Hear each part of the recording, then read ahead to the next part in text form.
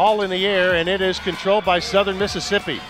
Kevin Holland brings it down and into the hands of the always dangerous Tyree Griffin. He's on the dribble toward the top.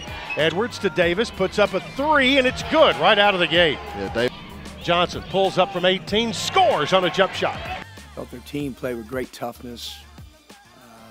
As a smaller team, tougher and more physical. We only out-rebounded them by 2. We really couldn't take advantage of our size.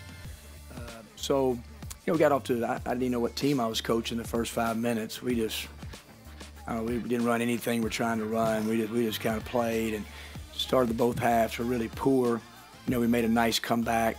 But, just tonight we fought 2 or 3 internal things within our team, small things, but things that matter in these kind of settings about winning. And no gigantic things, but sometimes they can affect winning. And it affected us tonight. But give Southern Miss a lot of credit, and we'll just have to kind of see where we stand on Sunday.